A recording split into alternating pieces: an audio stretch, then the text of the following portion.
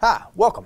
My name is David Bigger, and I'm going to attempt to be your instructor this week for this short video series over the 70-414 exam.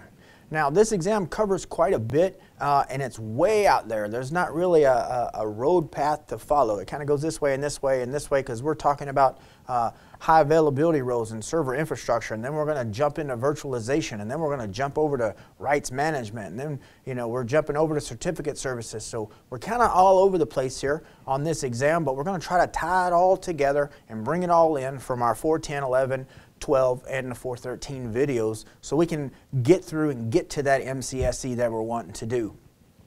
Now, I've been training for quite a while. I used to train the United States military for about the last 5 years on everything from certifications from Microsoft, CompTIA, cybersecurity, certified ethical hacking, and stuff like that.